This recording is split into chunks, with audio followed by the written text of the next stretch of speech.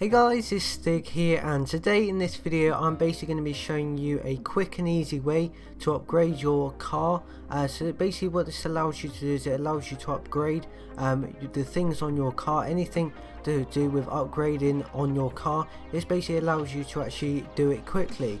So what you're going to want to do for this is you want to get a special game mode that I will leave a link to in the description below.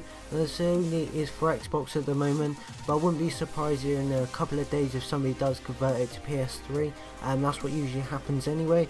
All you want to do from there is add it to your social club account, and then you want to go on your Xbox.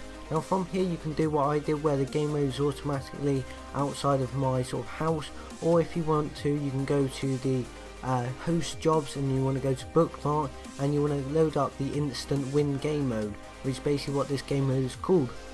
Now from here all you need to do is you need to pick the vehicle that you want to get the upgrade on. You can see that I'm picking this car, which is like the Audi R8. The colour and all that doesn't really matter, it was my just personal preference. But basically from there all you need to do is you basically need to keep going in through the game, and the cool thing about this is you can actually start it on your own, so you do not need anybody else to start it.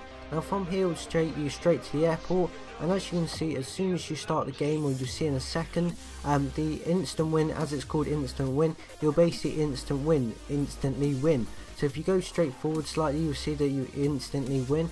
Now obviously this is a very cool way in order to actually upgrade stuff on your vehicle, because obviously it recognizes that you have completed the game or completed the race. And also you can see a second ago I did get RP and I did get money for it, so it's kind of an unlimited money glitch and RP glitch at the same time sort of thing.